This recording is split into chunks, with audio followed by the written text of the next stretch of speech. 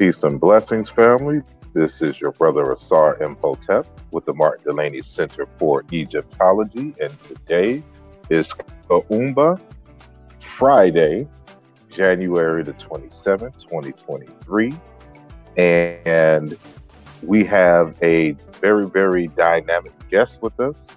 We are welcoming back Professor James Small, and we're going to be talking about the upcoming Hoppy Black Excellence Conference that is going to be held in New York City on Saturday, February the 4th of 2023. So all that and more when we return in just a moment.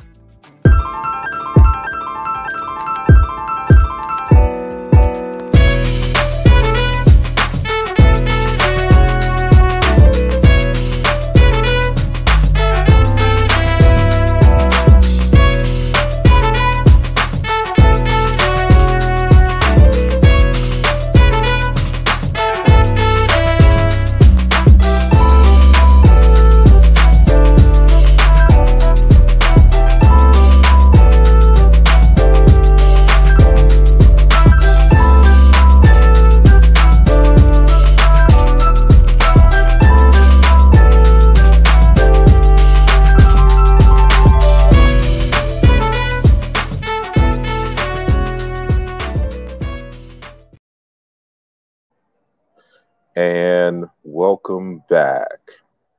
And I do apologize, first and foremost, for the last minute advertisement of today's show. It was literally put on at last minute.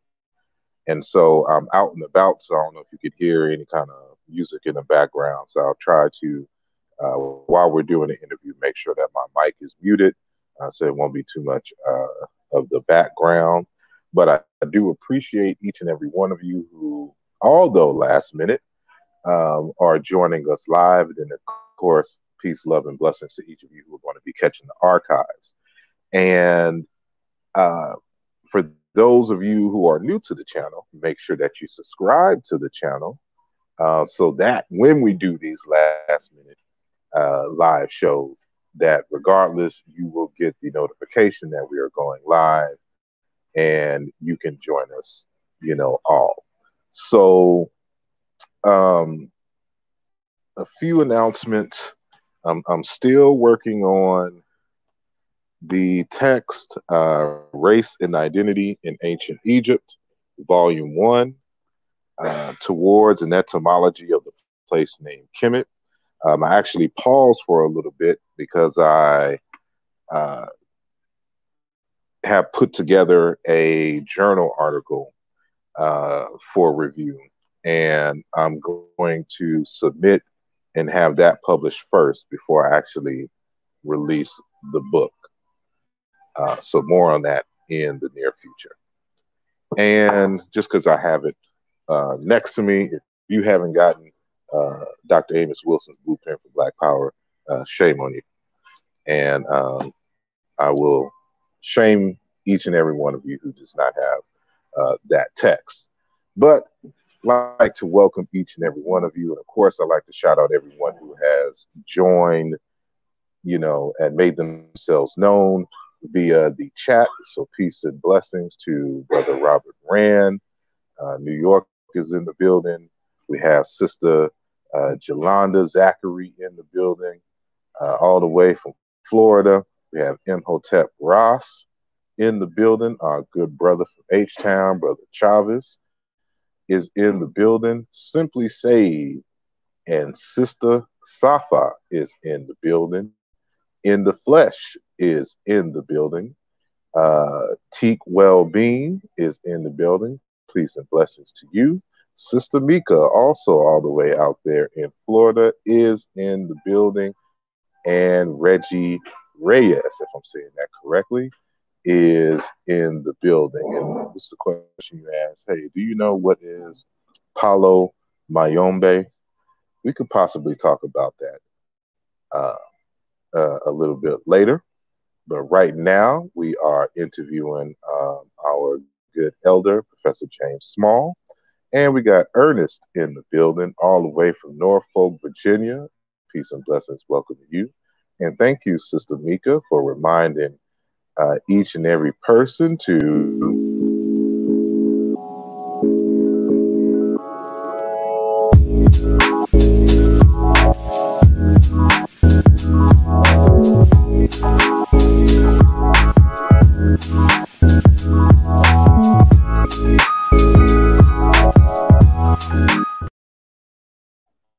that is right. Hit the like button and make sure that you share the video so that uh, everyone else in your circle can join this conversation. And so we will get things started. So as I mentioned earlier, and just before that, because we're talking about the Black Excellence Conference. Although I interviewed her, it was a pre-recorded interview. I recently shared the interview of Dr. Susan Tata, and we had a conversation on polygamy from a village perspective. So if you haven't seen that interview, please go visit the channel and you can check that interview out. She is one of the featured speakers, so she's coming all the way from Europe to speak at this conference. And also at the conference, of course, is our good professor, James Small. And for those of you who do not know who Professor James Small is, he is a scholar, activist, dynamic speaker, organizational consultant. He is also the CEO of the Sanaa Lodge Enterprise in Ghana. Or in Ghana. CEO and president of African American Management Company, also in Ghana.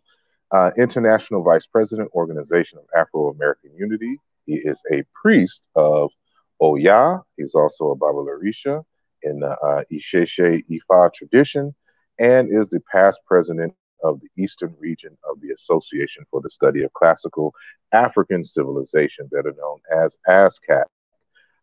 He taught for 15 years at the City University of New York.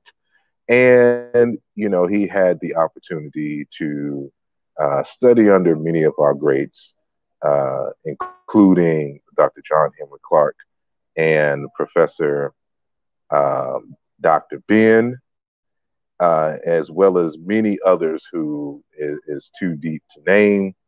But now he is one of our elders. He has, in many respects, taken on that role that those elders have been for him, for many of us in this community. So it is an honor and pleasure to welcome to the program Professor James Small.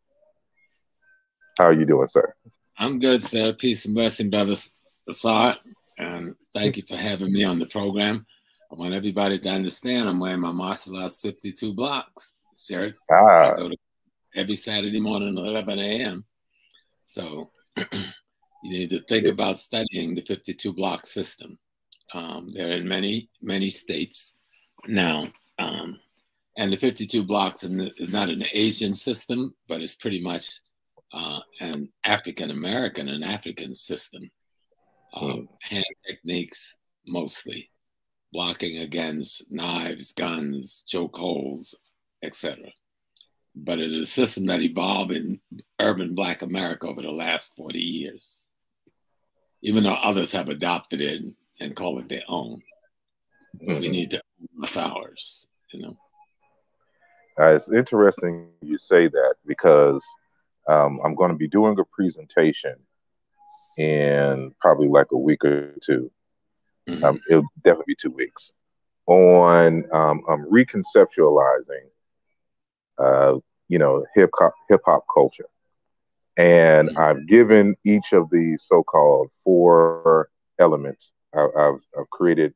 Well, I haven't created. I've added an official 5th element, which has been there since the beginning. And I know people have added on elements over the years, but everything is centered under or framed under this phenomenon that we are very familiar with in the Yoruba tradition and the Yoruba language called Ashe. And every element is going to have Ashe added to a Yoruba word that represents that particular element. And in that, the fifth element is the martial arts, and which I call Eshegun. Um, and it's three martial arts that I'm saying needs to be studied and recommended for those who are part of the culture. And one is capoeira, one is jujitsu, and the other is 52 blocks. And 52 blocks also incorporates weapons in terms of guns and going to the gun range and stuff too. So I put for those who everything. So so it's just interesting that you said that because that's something I'll be promoting. Yeah, Sensei Mo Mahalio, who is an extraordinary master. He's actually in Senegal right now for the Senegalese and West African indigenous wrestling competition, which should end this week. He should be coming back home this week. Yeah, I want to get him on the show. Yeah, you love this brother. He was my student at college. I remember when I gave him the room to open his first martial arts class. So I haven't really been a fighter in the rank and file. All of my fighting has been for the revolution. So rarely have I fought for belt rank, but I will on the 25th of February be granted a red belt, more for my historical contribution to the Harlem New Breed. That's how a master dojo institute by some of the masters. But everybody should be in the arts. Every African ethnic nation has a martial arts form. Like any nations, everybody have them. But a lot of attention haven't been paid to ours. What's our brother? We lost our brother to COVID out in Detroit 2 years ago. God, I can't. But he was very big into the African martial arts system. You know him. I forgot the name, but I know who you're talking about. He worked out in Houston a lot. He was participating in a lot of the Tai Chi stuff down in Houston through the years. Yeah, it's like it's what is it? It'll kick in as we go along. Yeah.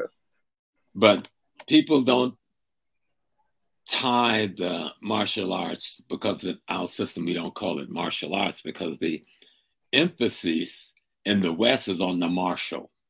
The emphasis in the Africa was on the spiritual aspect of the system. The martial was simply there to protect the indigenous. Baba Kalindi, thank you. Yes. Interflash. Yeah, Baba Kalindi out of Detroit, who was one of the great masters. You know, even Kung Fu, which evolves out of the Indian subcontinent from the African-based community, actually coming out of Kemet into India. When the Sholan monastery is created, it is not an Asiatic phenomenon. It will become an Asiatic phenomenon as it moves into Asia. But what we know as the foundation to the great Sholan monastery and the beginning of Kung Fu is an African phenomenon, not an Asian phenomenon. But a lot of that stuff I've taught over the years in the dojos around the tri-state area. And you remember the the group Black Mombasa? Yeah, out of South Africa. Yeah. Right. And they did this piece with Paul Simon, you remember? And the leader of Black Mombasa was killed shortly thereafter. If you ever watch the video and you watch him dancing on the sand dunes, he's doing one of the South African martial system, which he wasn't supposed to do because the system is tied to the Indigenous Society of Secrets or secret societies. And so that's why he lost his life, the head of Black Mombasa, because there's some things you can't expose, which happened to Bruce Lee as well, because he was not supposed to expose certain things to non-initiated people, and he did.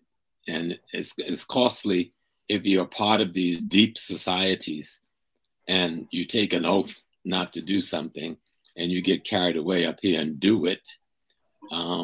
bad things can happen, unfortunately, to good people. You know, it means well. But a fighting system, every people have, because fighting systems protect your philosophical system, your spiritual carriers of your philosophical system. You know, that's the purpose for developing a fighting system. It wasn't for warfare or attacking other people or taking other people's material wealth. It was to protect those who carried the sacred wisdom, those who we call priests, but our word was not the same thing as we call priests today or preachers today. They were talking about scientists in multiple disciplines that were masters of those sciences. But that's not what we were talking about tonight. I don't know how I got there, but I wanted to know what this Well, you got there because you was advertising the shirt. But yeah, it's a beautiful system. And but yeah, we're here to discuss the upcoming conference out in New York City. But before we get there, I just want to ask first and foremost, is there anything that you personally have going on or upcoming that you would want to announce? I got so much stuff. I'm not going to announce anything. I just want to tell people to send their prayers out for Dr. Leonard Jeffries, who's recovering from cardiac surgery and that he's doing very well. We hope he'll be home from rehab in another week or two. You know, he's 86 years old as of the 19th of this month. And so we want our elder to get back home, heal well, be strong. He's one of our last master teachers in that age grouping, him and his wife, Dr. Rosalind Jeffries.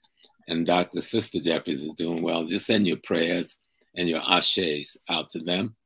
I think they'll appreciate to know that. You know, I'll tell them that you have thus done so. But other than that, I'm cool. I am going to be doing a trip to Kemet and Ghana the last week in July, the first week in August.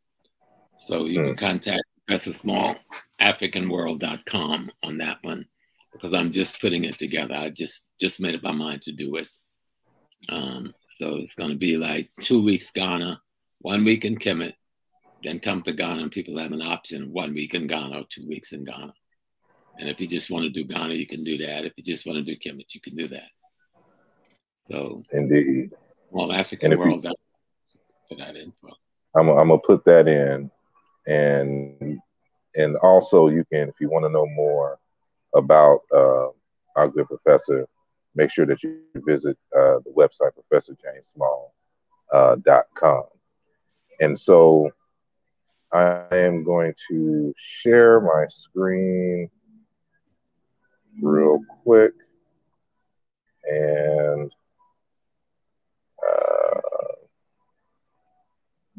so that y'all can see. If you go to hoppyfilm.com, you can get more information on the Black Excellence Conference that we're speaking about right now, as well as, you know, be able to purchase your tickets, which is this green button here. But looking at the lineup, let me go back here. We have, of course, Professor James Small. We have Dr. Kaba Kamini. We have our good brother Infudishi Chahuti Mess. We have Dr. Susan Tata. We have Brother Riza Islam and Dr. Georgina Falu. And I believe our good brother Dr. Ken Harris, yes, he is the host. And there's also going to be a performance by the hip hop group Brand Nubian that you see here, as well as Sister Lyrical Faith. So it is a conference / concert dynamic duo that will be held in New York City on Saturday, February 4th, 2023. And I believe the new time now is from 1 p.m. to 9 p.m. as Brother Taki had just texted me earlier. So, can you tell us a little bit about the conference and what is its focus, and Yes. and what you'll be speaking about when Yes. we get there? One of the things we left out, there will be a showing of the movie Happy. Okay. That we'll be looking at. We'll have a dynamic preview of the movie Happy. We'll also have a preview out of, and Happy is presented by Taki Grant. And then we'll have a showing of the movie, the documentary, Heavy as the Crown, Out of Darkness, or Out of Darkness, Heavy as the Crown, by Chris Amadeus, or Amadeus Chris. Both of them are extraordinary features, will blow your mind through the water, no matter how you approach it. The film Happy will be one of the main features. The film Heavy as the Crown, or Out of Darkness, Heavy as the Crown by Amadeus, is also extraordinary. And Grand Nubia is just off the chain right now. It's just a lyrical faith. Just those portions, if that's all you had, it would be a fantastic weekend, right? But then you have all of the name speakers that Brother Asar just mentioned. And the idea is to, again, do what Happy's foundation is about, is to spread the need for Black economic development and Black economic excellence, and to tie economic development to our political and cultural renewals and development. So that is going to be the thrust of the conference and the discussions. I will, of course, be speaking on spirituality, but it'll be woven into economic politics and culture, you know, the nature of spirituality. A friend of mine's little innocent 16-year-old angel said to her the other day, she said, "Mommy, the God in my heart is 6 years old because I'm 6 years old." I never thought of it like that, right? And she told her mother, the God in your heart is your age, you know? And then she went even further, talking about how this thing that we call the God, you know, this totality of everything is everything. And this is a 6-year-old. But the 6-year-old can articulate that God is everything, and that God lives within you, and that each individual's divinity or notion of divinity is the same age as that individual, in that you grow your divinity. Okay? You grow your divinity. And that's why you need to be in a culture that is suitable for your divine growth on all levels, you know, even keeping your body healthy. This is the temple of the divine. And you keep that temple healthy because you want your psycho-spiritual or energy divine to have a physiological divine temple to live in. And so this is what we are going to talk about, that you cannot separate your spirituality from your reality. And people have been making that mistake, talking about my reality on one level, then the spirituality like it's some sort of mechanical aside that you can screw on to yourself. No, they're all the same thing being expressed through different venues, you know. And so I'm going to tie spirituality and reality into economic politics and cultural development of Black excellence and the Black world community. Now, when you say spirituality, we kind of take that word for granted, and so when I guess it's a two-part question. So when you say spirit, what do you mean? And then when you say spirituality, what do you mean? Okay. When I say spirit, so I'd stop using the word, and then I find folks, it's going to take them some time to catch up at African sacred science. So I said, let me back up the train a little bit and let them get on. When I'm talking about spirituality, I'm talking about the totality of our ancestors' understanding of reality. Okay. See, our whole what we call culture, is based on our ancestors' observation, contemplation, and interpretation of the laws of the cosmos and the laws of nature. How does that affect us? How do we affect this? How did that interplay take place?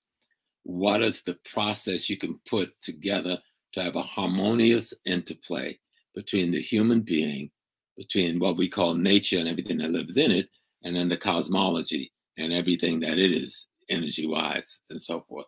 When we created all the notions in Kemet, we sat and watched the moon. The moon goes through a cycle. If you watch it repetitively, you can see that the cycle is repeated and repeated. The assumption then, that is a fundamental, that is a law. If you watch the sun and it's 24 hours, you can do the same thing. Every 24 hours, it reaches the same place again. Okay? Repeated enough time, we can assume that's a constant, that's a law. We watch any given star constellations. Not only does the constellation move through the sky, but the stars in the constellation also change places. If you watch it long enough, you will see a repetition of both the star's position and the constellation's position.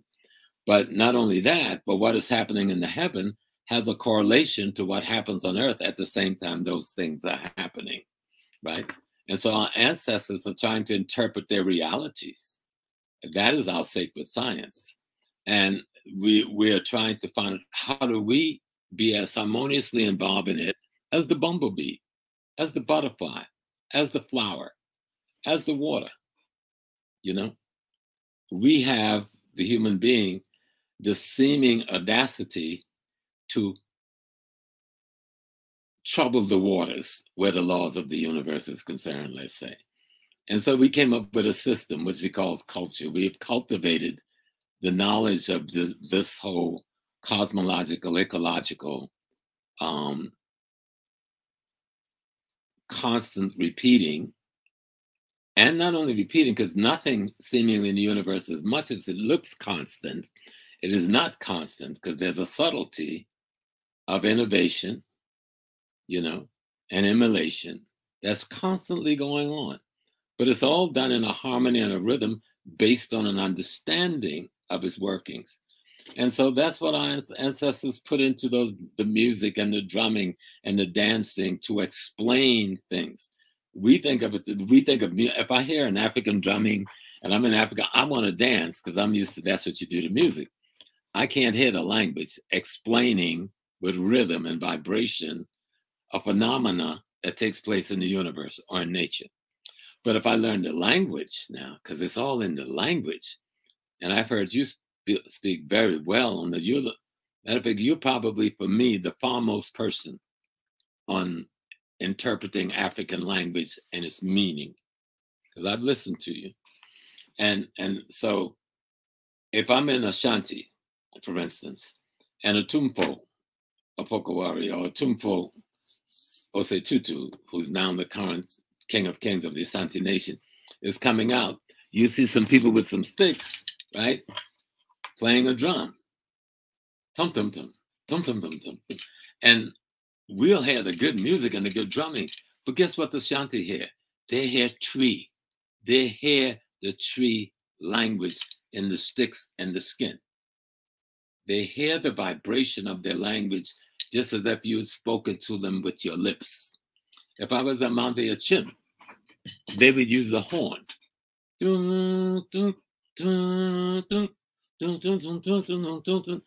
in the horn, they reach a vibration pitch where the people can hear the Achim language, not just music. And so this whole so when I'm talking about spirituality, I'm talking about our harmonization with the rest of nature and the rest of the ecology we call the environment we live in down here. And when I talk about that spirit, I'm talking about that energy, that vibration that moves between me and you, that moves between me and things, all things around me. When I'm talking about spirituality, I'm talking about the system of understanding that Africans call their culture. That system of understanding that they call their culture. That's what we're calling spirituality. They didn't use that word. They didn't need to. We're trying to reference it. And we use a Western word that may not fully grasp it, even though we know the word spirit come from the word pneuma when we go by the Hebrew, and it means, you know, the air or the breath. But it's more than just the breath, you know. It's my breathe. Every time I breathe, I affect everything else in existence, like the ripple in the waters if I throw a rock in it, because my very breathing has caused a disturbance, you know. And so when I talk about spirituality, I'm talking about being conscious of that relationship and trying to practice the finding of the harmony between you and the rest of existence. To me, that would be spirituality. Methodologies that we refer to as culture depends on the ecology that you find yourself in when you're trying to explain this relationship. Because the guy in the desert certainly can't explain the relationship to the rest of the existence as the guy in the rainforest, because they got different tools, you know. The guy in the savannah can't do it the same way the guy in the river valley. They got different tools, but the intent is absolutely the same. How do I find harmony and balance between me and interaction with cosmology and ecology? That's spirituality to me, when it can be lived and practiced and taught through some system of education that we call culture. I know that's a long way around to it, but that end part is about the what I see as its meaning.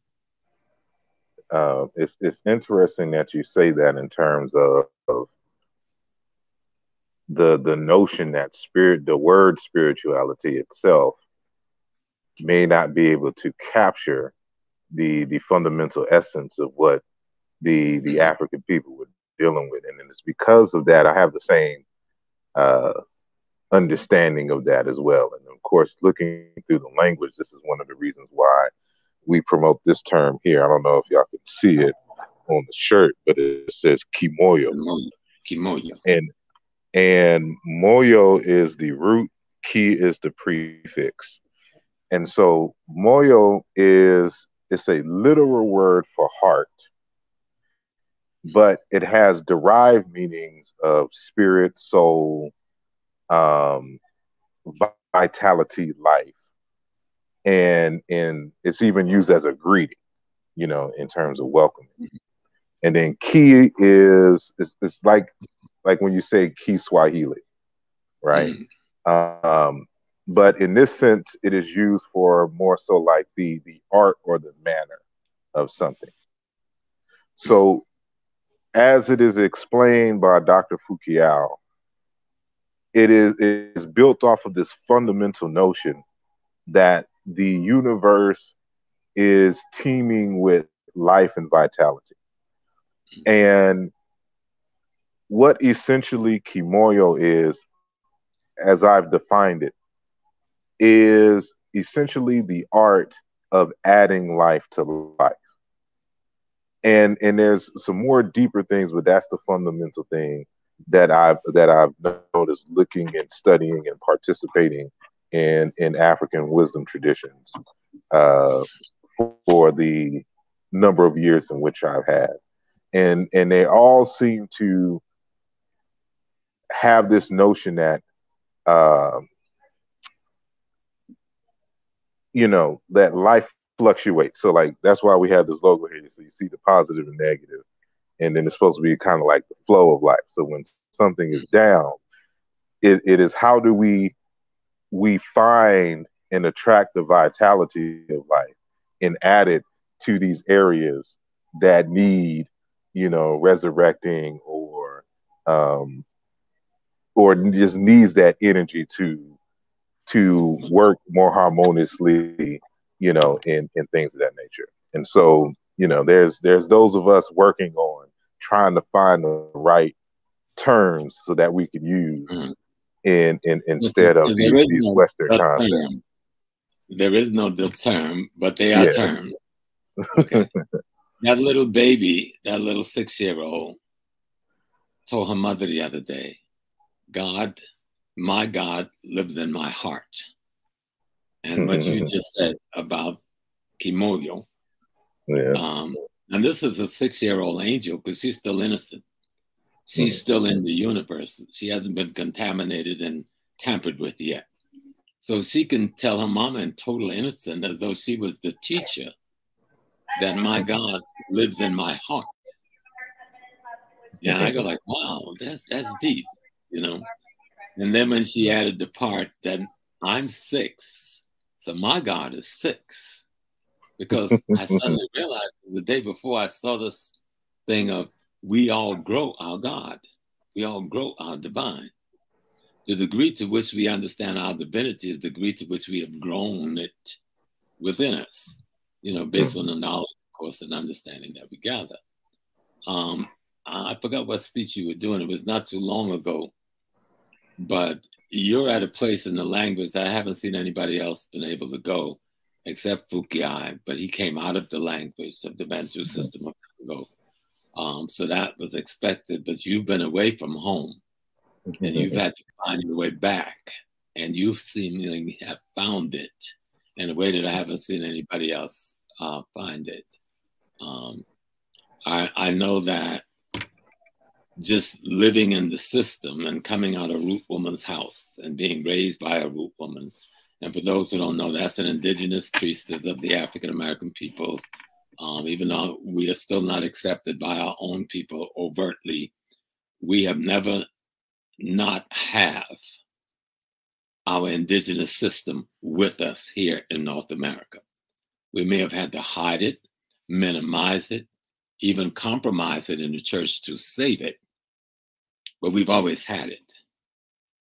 And so that lady who raised me and taught me about Africa from the time I was born, I was telling a sister the other day, there was some of my rearing I didn't understand, that I was, though I had the men in the house, I was a child that wasn't raised by the men. I was raised by the women. It was so deliberate that it was an annoyance to me when I was young, and I felt bad because they called me their little girl. It wasn't just my mother. There was the 3 other elders in the village, and they raised me. And even the toys they bought me was different. I was always bought soldiers, and I never made an equation until a few years ago. Oh, those little soldiers they bought me. They must know what I was going to do with my life, right? But I had all of this kinds of things. You remember the movie Paladin? You may be a little young. A Western movie, but a guy with a big gun, and he had a chess horse. He had a knight, a chess knight on his holster, and his name was Paladin, and the gun was this long. And I remember my grandmother, don't buy this for nobody else, but she buys me, the younger guy, this big Paladin gun, right? And after I became an adult, I go like, what was that old lady trying to prepare me for? You know, my work with the party, the Black Liberation Army, with the OAU, with Malcolm Muslim saying, what was she preparing me for that I didn't have a clue when I was a child? But somehow, those old women in that village on Acadia who made me theirs, I didn't know why they treated me that way. And I can't even tell the whole story on here because the other guys wouldn't. I wanted to be celibate. Just wanted to be, just strange thing for a dude, right? I wanted to be celibate until I got married. And I fought for it. I made it to 18. I almost made it. But the guys would not even go out with me because if I would go with them, I would not make the moves they were going to make. So if I didn't make my move with the sister I was with, the other sister wasn't going to make no move. So they just dissed me. You know? And I had to have my own little world. But I learned something from the old people on that plantation. They didn't lose Africa. They had to capitalize it and minimize it because of the condition they found their lives, but they never lost it. And that's when I see you. A lot of what I see come out of you is not what we can call scholastic. Okay. See, I would call it spirit, and others would have a problem there. I don't have a problem with what I see coming from you because I know what it is, right? You've gone beyond boundaries already as young as you are, you know, and because there is a spirit about you You obviously got it from your grannies and your parents, because something else we've talked about, I've heard you talked about it, that each of us are ancestors. Contained within me is my mom and my dad. Contained within me is their mom and dad. Contained within them, in them and within me is my great grannies, which is the 8, and my great great to 16, my great great to 32, my great great 64, and on into infinity until we get back to what we call the divine itself. So if we're the totality of everything that is possible in a human experience, from the first occasion when the universe decides to become human, then we are divinity. But how do we find that again? And that process that we call spirituality is the pathway. But I don't like that word, and I'm sorry we even have to use it. I preferred, and I remember sitting with my sister Segmet before she left, Dr. Patricia Newton. It was me who referred to her to, let's not call our conference spirituality, but let's call it African sacred science. And the last conference that she and Hunter and myself did, Dr. Hunter Adams, was that concept, trying to bring forward the concept of African sacred science. But she passed away the week before we made the next step in that presentation. You have been doing it. You've been doing it in your writing. I hear you when I listen to you, just because I don't say nothing to that. I hear you. And I've spent enough time in Africa. I've seen enough miracles, what people over here call miracles. I've seen the dead come back to life, what people over here would call miracle. I've seen things that is some I would never talk about, because who's going to believe it anyway? Okay, except a few who you dare talk to it about. That there is an understanding that can be developed in the human psyche that can inform the rest of the human beingness, that would allow for them to understand how to be at one with the rest of nature. We will never be allowed to defeat the Ispet or the white man or the European idea concept, because we're fighting to do the wrong thing. We're fighting to defeat something that the universe finds as essential. On your shirt, you got a sign for positive and a sign for negative. I think there's a statue in Kemet of Ramses III. It's one of the most beautiful of the statues. And he's holding a staff, a big staff. And on one side of him is Heru, and the other side of him is Set. Okay? The perfect balance. Set is not evil. He's not the devil. He's as essential as Heru in order for perfection to exist.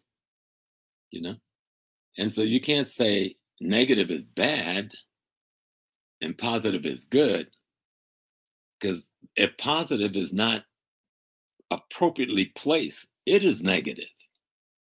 The problem with the world is not the white man.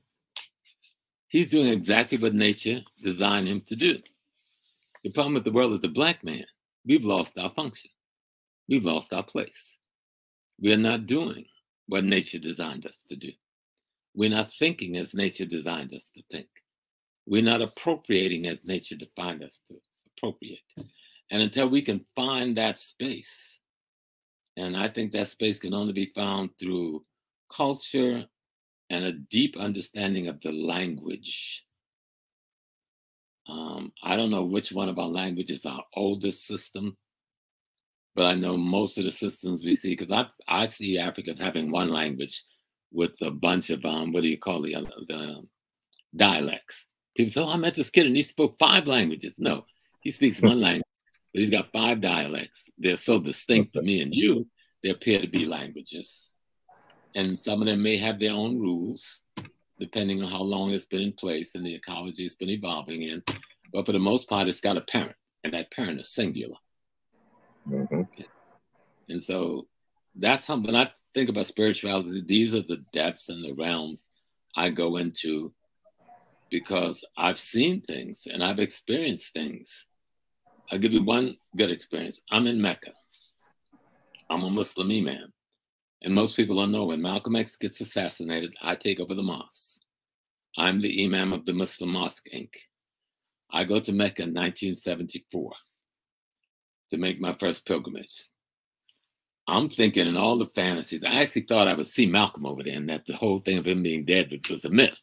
And that I'm coming carrying his banner, that him and I would meet and Malcolm would tell me what I had to do and I could come back to America and do my work. Of course, that didn't happen like that. What did happen, though, I go over there with my Negro Almanac. You remember that book? I mean, you're kind of young, but it was a big I'm book. familiar with it, though. Okay. The Negro Almanac and J.R. Rogers' Black Man of Color. Well, I took those two books with me because part of what you do on a pilgrimage is teach and talk about your culture. And I began to do that in Jeddah to some Nigerian soldiers. And the Nigerian soldiers was there because the Arabs had killed many Africans in the street the year before. So Nigeria sent its National Guard into Jeddah to protect the African pilgrims. And it sent this Boy Scout to clean and police the area where Africans from multiple countries would live. And so I just kind of fold in under them, myself and Malcolm's nephew, Rodnell Collins, Ella's son. And the Saudis had an issue with me talking about Black history. So the soldiers brought their generals on the second night to challenge me. And they told me I was lying.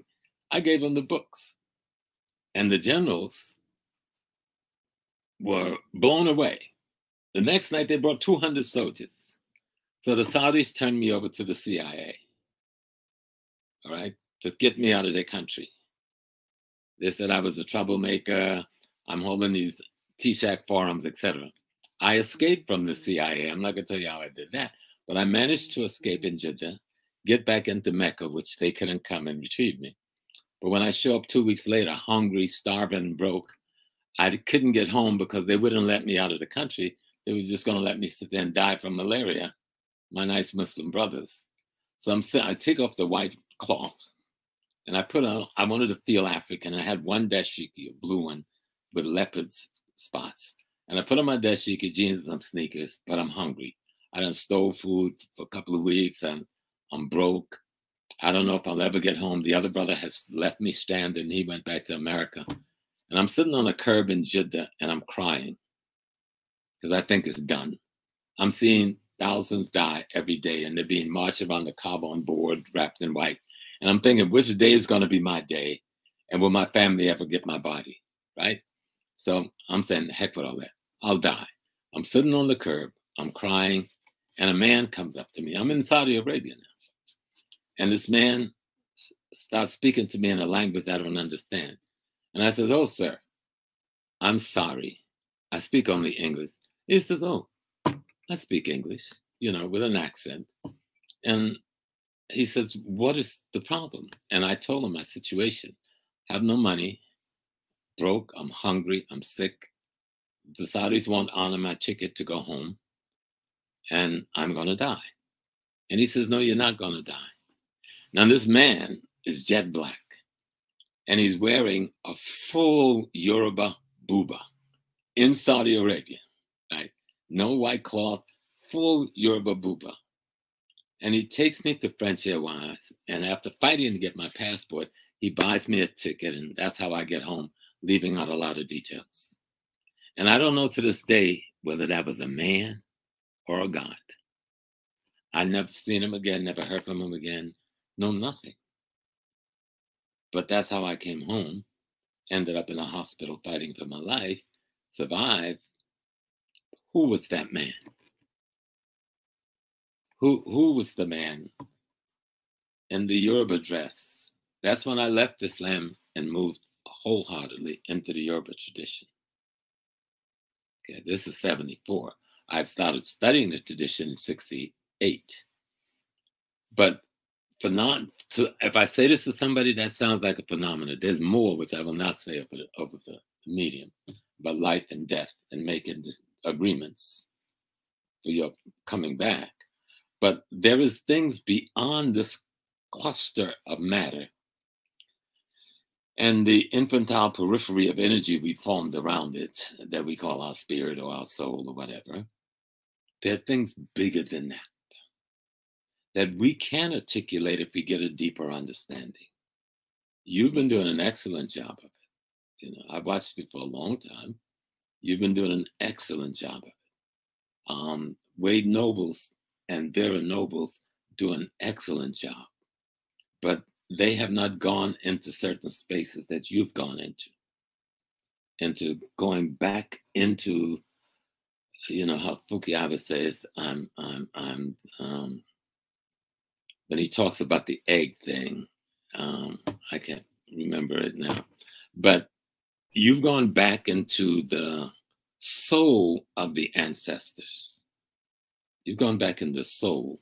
And the language thing, I always thought I understood that the language was significant, and that was the ship that was carrying the spiritual knowledge and understanding. But you showed it to me in the last speech. I'm trying to remember where I saw you the last time. But in that last time you were speaking and I was somehow there, you showed me that I was right. That language is the barge. That is the vehicle. That has the stuff in it. All right. And the way you were dissecting it, you call it etymology and that type of understanding and linguistics, but you were dissecting it so one could peel the language back and see that the knowledge we are looking for never went anywhere. It did not destroy our culture. It did not die. It got hidden.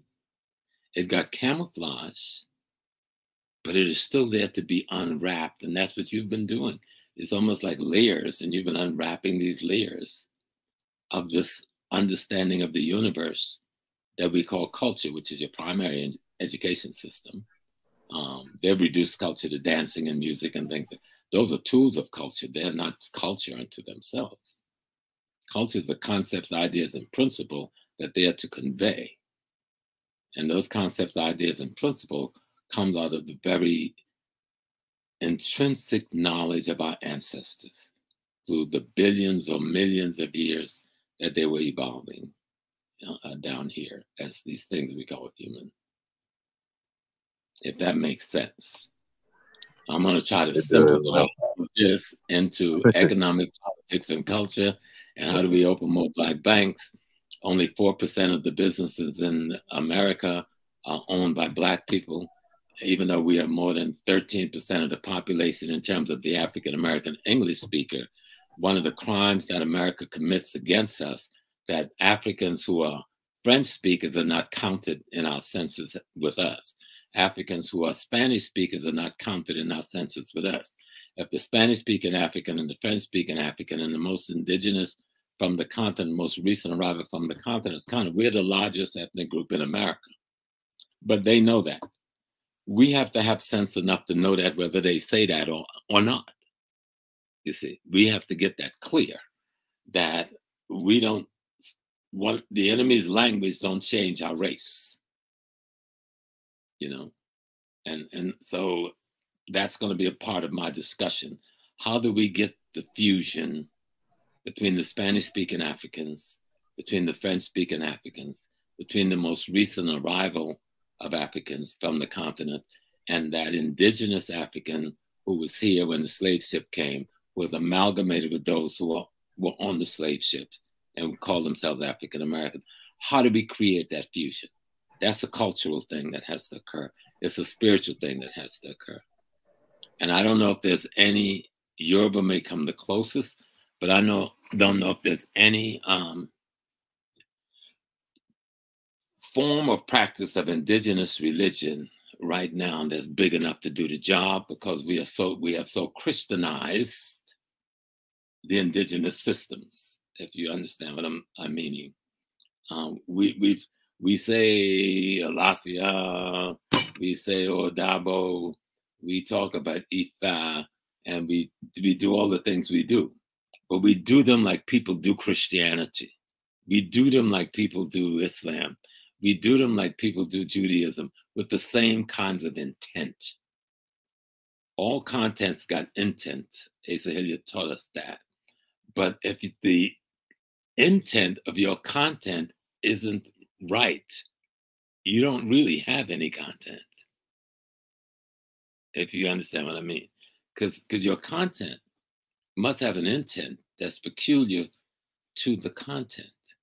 You can't have African content, but you give off a Eurocentric, Judeo-Christian, Islamic intent when you try to explain what you're calling your spiritual system. And then you got all of this profane money attached to it, training. You've got to have a better system, or you're not going to get no more than 300 people involved in your system in a lifetime. And you got 3 billion people plus. It's interesting. You say that just quickly, because I'm, revisiting the Blueprint for Black Power. So he has a chapter on here, consciousness as power. And one of the things he keeps reiterating is that consciousness and collective consciousness and culture is goal oriented.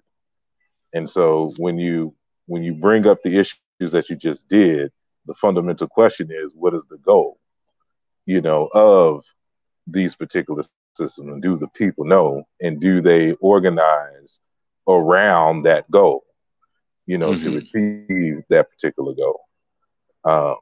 But speaking of that, I want to kind of ask you in the same way that I asked about spirit, to bring it back to the conference.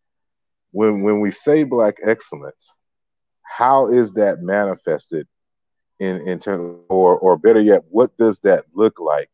How does that operate ideally in a 2023 context?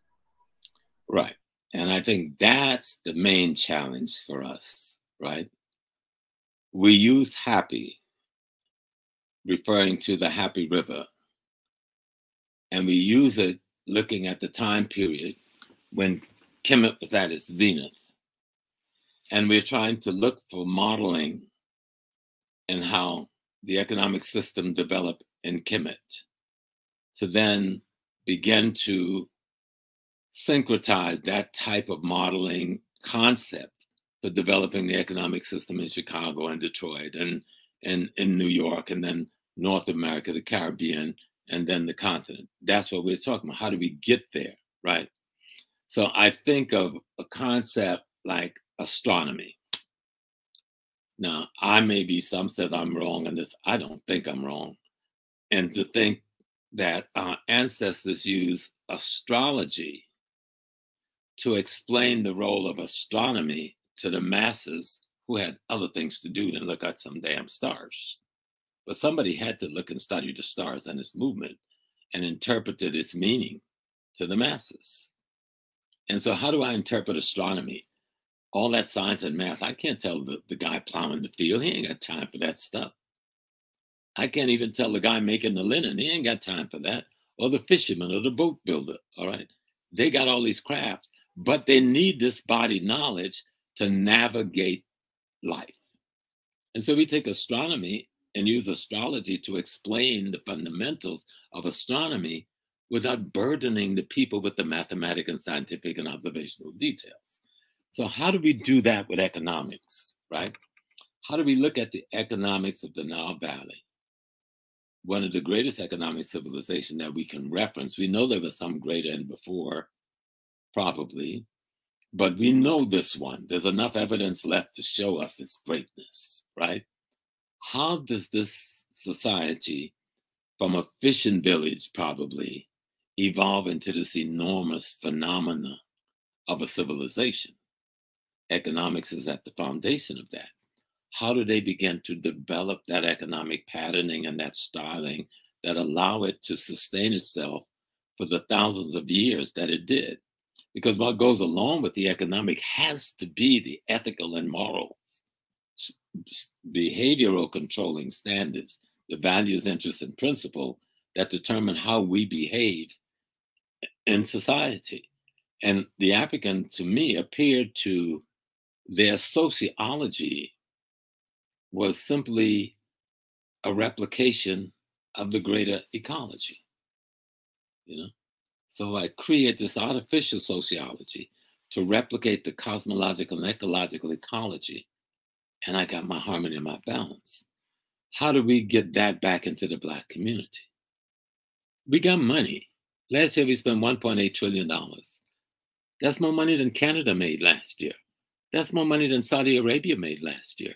That's more money than Russia made last year, and quite a few other countries. So why are we talking about poverty? And that's just the African American sector. We hadn't even talked about the Caribbean and Africa. So poverty exists among us not because we haven't been able to amass capital, but we have not been able to take the riches we've amassed and turn it into wealth because there's something missing in the equation. And that missing thing is the ethical, moral barometers that comes when a culture is properly informed by some rules that have been proven to be, how do you say, real. You know, the movement of the sun is real. The movement of the star is real. The movement of the moon is real. And many other things that's observable when this plant grow, what season this plant grow in, what area this plant grow in, what this plant here is good for, why we can't eat this plant in this season, why we eat this food in this season, which may be crazy to people, and they call you holistic nuts if you try to do this stuff today. But there is a science to all of that. An understood science that our ancestors had observed through millions of years of that type of observation. And so we are hoping how to take that knowledge of those ancestors that built that civilization called Kemet on the economic foundation they were able to do it on, and find ways to replicate that in the 21st century in Black communities and Black families across the world, which is not going to be an easy task. But on one hand, again, going back to the last speech, I guess it might have been unhappy you did, it's not that difficult the way you explain it. We're just missing a body of knowledge that will help in our transformation, those of us who dare to say we're teachers, so that we can better instruct the masses of our people on how to prepare themselves to go through their transformation. And it's interesting that now I'm only making this as a suggestion, so I'm not making the argument that this is a fact. But in the latest text that I'm working on, there's a possibility that as a secondary meaning to the word Kemet, that it could possibly mean market or marketplace. Yes, in marketplace. You won't find no argument with me, because you know at the core of African culture is what? That marketplace. In every country I visited, that's at the core of every one of those societies. I like that. I never thought of juxtaposing that way. So again, I'm not making the argument that is 100% fact, but there is some circumstantial evidence as well as some solid linguistic evidence that on one hand, Kemet, was seen as and can be interpreted as a marketplace. And many people don't know that there's even the word Kim in the language that means to purchase, to buy, to exchange. And of course it has cognates in the languages in which I've analyzed and compared with ancient Egyptian, but most folks don't.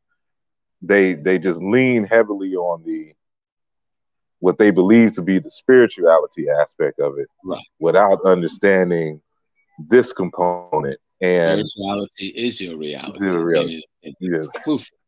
It's inclusive of all of the rest of your existence. I wouldn't have an argument. I would probably just haven't put it in the ether, fight to defend that position. And let me tell you why. Because when we talk about, I remember when I used to be an insurance agent. I've done a lot of stuff in my life. I worked with New York Life, John Hancock, suit and tie, best stuff, the whole nine, most super believer. But I did the whole corporate thing too for a minute. And an old guy told me that everything was about sales. He said, Small, you don't understand it. So you don't want to sell things. But if you don't learn how to sell, you'll never make any money. And he wasn't just talking about my money, you know, the few dollars for selling a policy. He was trying to tell me that sales was everything, that you had to learn the marketplace. And when you think of it, right now, if African America, just take African America, want to turn itself around, we have to build a marketplace that's exclusively ours. Right now, we're making capital, but we're spending it in the Asian marketplace, the Arab marketplace, the Jewish marketplace, and we spend less than 10% in the African American marketplace. And so we are impoverished.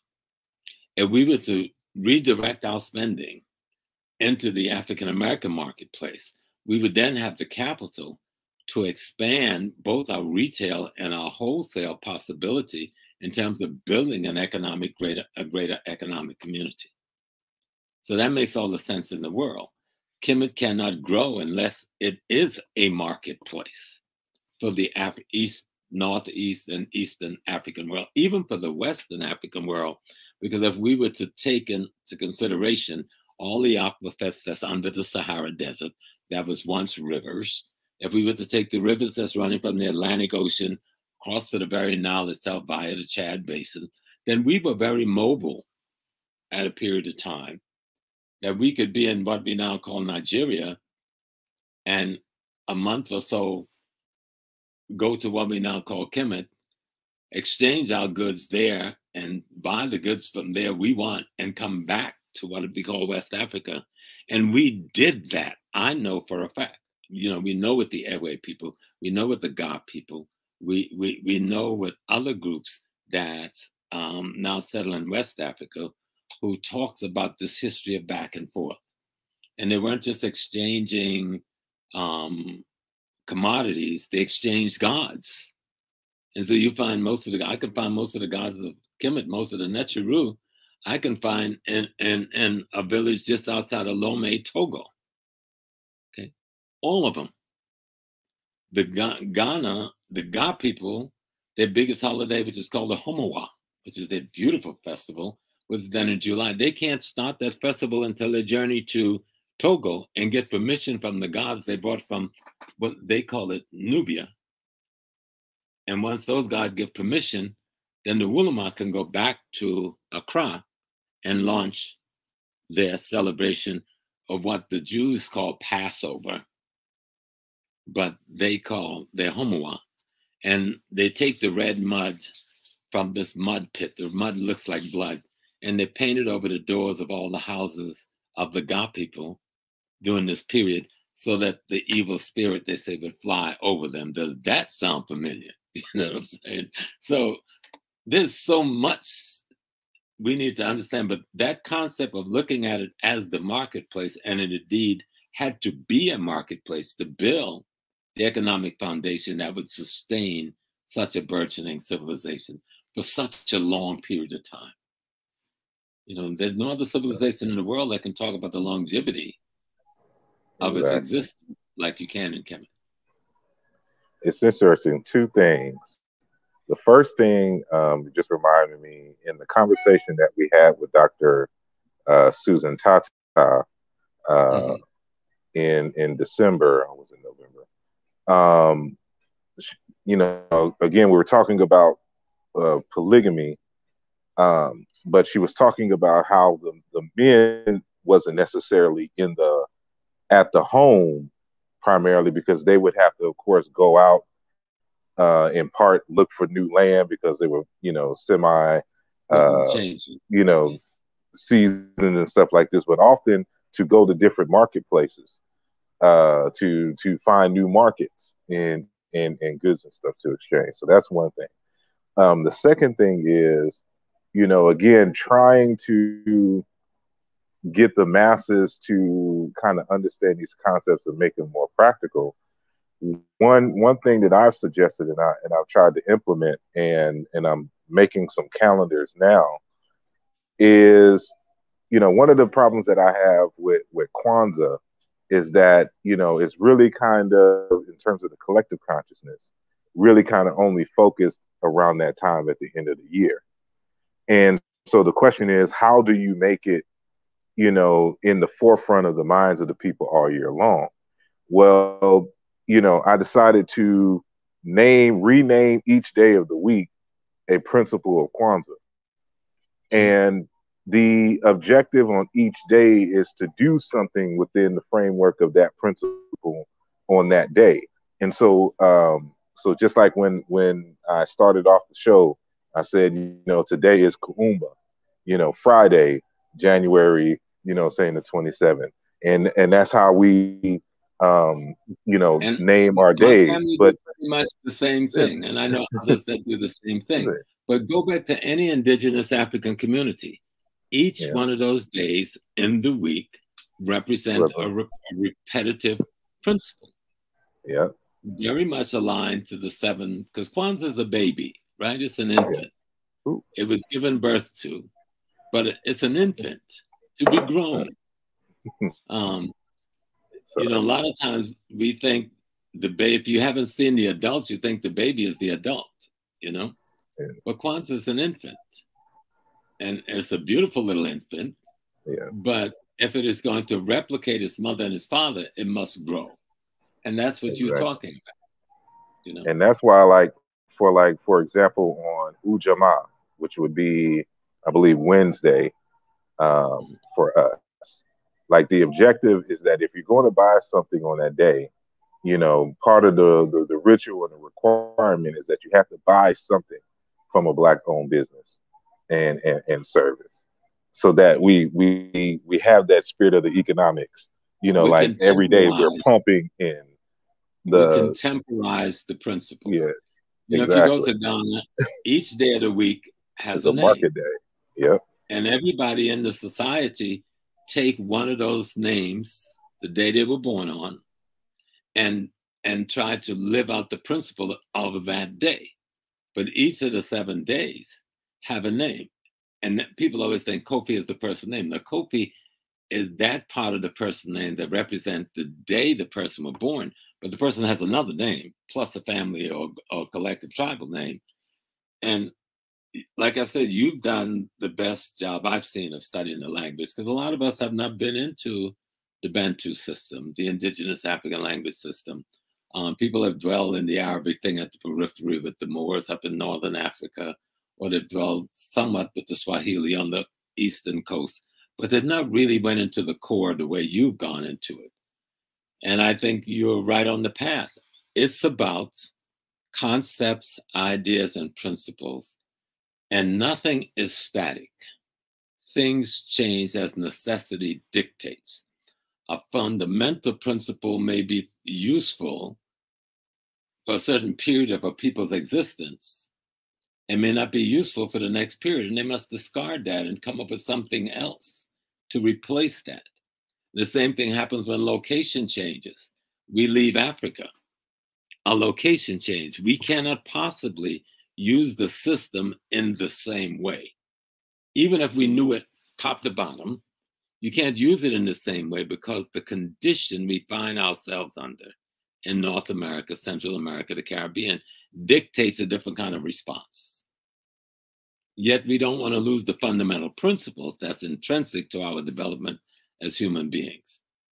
And that's where they bamboozle us with the religions, because we hit our principles in there, we can't find them, all right? For the most part, some places you can find them. But in America, we hit Africa in the church, and we can't find it now. But you can find it if you learn Africa. If you learn African language, then you can hear it in the music. You can see it in the dances. You can see it in the concepts and principles practiced in Louisiana, Mississippi, South Carolina, especially in the Gulf region, where so much of it is still alive. But you must now go to Africa and get to see Africa, because if you don't see what it's supposed to look like, you'll be looking at Africa and not know you're looking at it right there in your face. It's right there in your face. Well, I hate to cut this short, but again, this was last minute, and I'm sitting here in a cafe, and they'll be closing up soon. So I can continue on. You know, if you have more to say, I'm just gonna cut my camera off and be shutting this stuff down.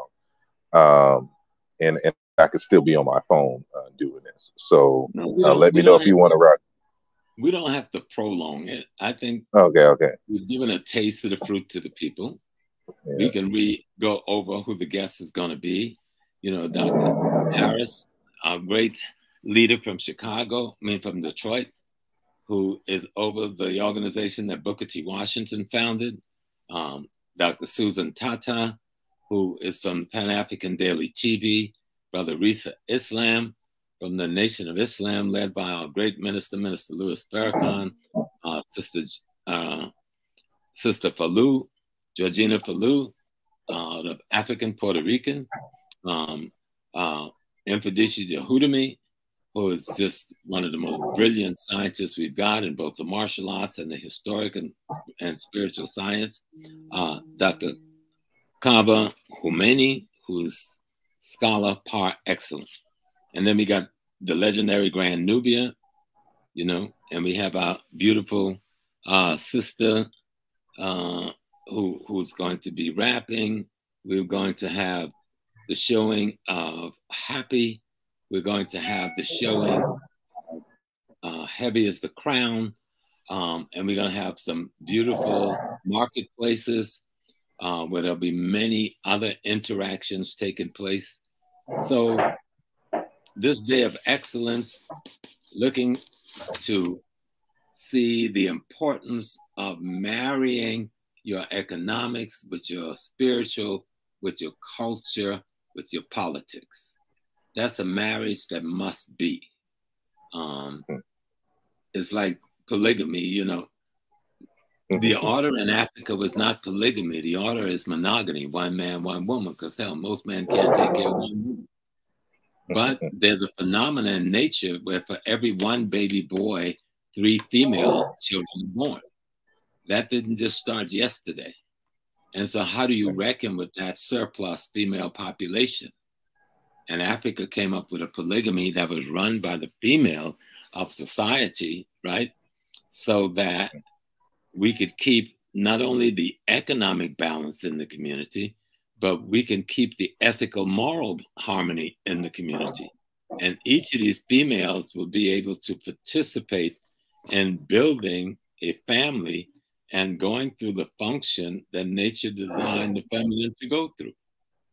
But only the men who had the capability and the wealth would engage in this process. Not anybody can just say, I want 3 wives, because it wasn't the man's choice to start with. It's the woman's choice. She made that choice. And so that again was tied into the economics, because a man who had a big farm and he's making money, he can have multiple wives because he could take care of multiple wives. He can feed them. And with the new children, he can add to the expansion of his farm. You know, the man who was the chief priest, who had another avenue of wealth coming in, could do the same thing. This person could have multiple wives because he had the access to take care of multiple wives. And multiple wives wasn't about sex. This wasn't a sex orgy thing, like we seem to think over here in the West, all right? Multiple wives was about family expansion, so that all of the members of society would be included in society, that the women would not be left because there wasn't enough men. And you had this excess population of female, which happens in every society till this day. We created a harmonious way to deal with it. And we created polygamy, where the women would become a part of a family and would not be on the street level, be prostitutes and misused by society because they were sex, as happened in Europe and much of Asia. So we need to think about it from a different kind of space. And the economic harmony that created is priceless. You know, it's priceless.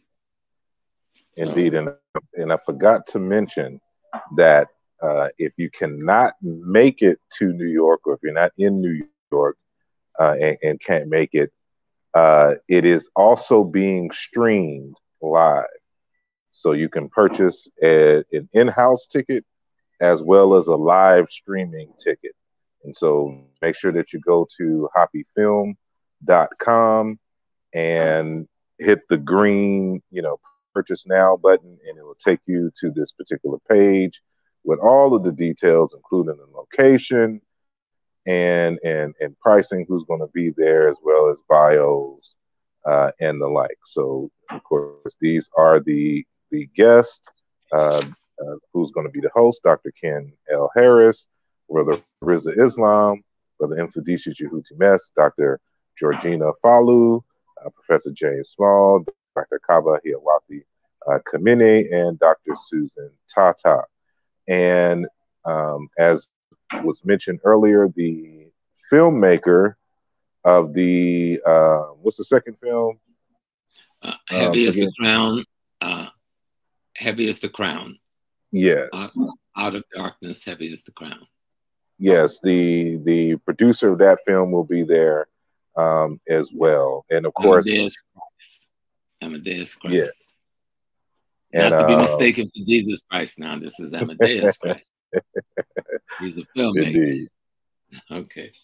And Brand Nubian and Sister Lyrical Faith will be in the house. So it is going to be a jam-packed day. I will be in the building, and I hope to see some of y'all there physically, but if not, I'll catch you in the chat, and I'll let you have the last word. Is there anything you want to say before we go? Well, there'll also be an African dance and drumming group, and I forgot the name. I'll be strangled for that. But it's an extraordinary performing group that will also be there. And Jamar Milton would be performing. Thank you. I forgot about Jamar Milton. Jamar Milton will be performing, and the African dance and drummer corps will also be there. So it's going to be a full day with a little bit of everything from culture, from history, from science, from economics, from spiritual systems, sacred science systems, trying to look at ourselves and see how we're going to reinvent ourselves. It's going to be a reinvention, a rebirthing of African consciousness, a rebirthing of African sacred science as applied. A lot of time we get to be the super spiritual people and we don't apply nothing and nothing changes. We need to get into the application of the science in our everyday lives so that we can change our world. So, Brother Asar, it's always an honor. But I'm going to go and get me some rest. Like I said, I'm going to have to be in martial arts class in 11 hours. And I'm an old dude, so you got to get your rest and your sleep. Because I always work up to an hour in my home with Tai Chi before I go there. So I'm loose and strong. And then I'll go, and I'm the oldest guy in the class. So the young people do go a little bit easy on me. Even I go like, don't be going easy. And they go like, oh, you can't choke the professor. He can choke you, but you can't choke him. Oh, don't kick him. Things like that. I go like, no, I got to be able to get beat up like everybody else, to learn what we have to learn. And it's just a thing of being able to take care of yourself, walk in the streets, being able to just take care of yourself. We live in a crazy world. So peace and blessings. Hotep, my brother. It's always an honor. You're a hell of a teacher. Your scholarship is just soaring like a star. And just keep doing the work, and the ancestors will give you their love, and the people will learn from you, and they will grow from you. And that's the key. But people don't just look at Asar. Buy his books. Read the books. Apply what you can to your life, and it'll change your world. It'll change your understanding of reality. And that's where it has to start. You have to change your view. And you can't change your view without the appropriate knowledge. So buy the brother's books and really begin to go through some self-transformation. And you will see your world change right around you, right in front of your face. So peace and blessings, my brother. I'll see you on the 4th. I appreciate it. I appreciate it. I'm humbled by your words. And thank you for coming in last minute. And Yes, the audience was really enjoying the information. And make sure that y'all also visit ProfessorJamesSmall.com. And I'm sorry, what was the other link that you mentioned Professor earlier? Small African World. That's my Facebook page, Professor Small African World. My Facebook is James Small. And just go with Professor Small African World.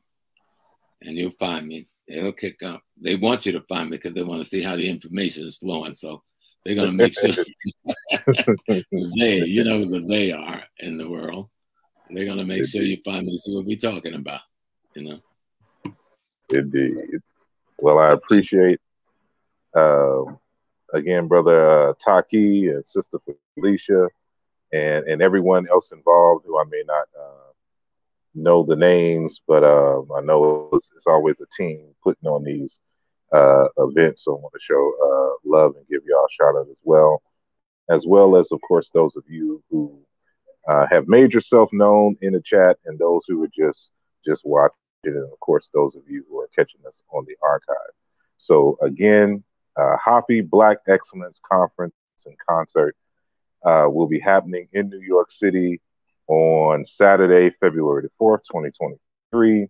Go to hoppyfilm.com. The link is in the description as well to purchase your ticket. So if you're not in New York, you can still support the event by streaming, and you can watch while you're cleaning up, doing some homework, or studying many of the works that have been recommended over the years to enhance your life.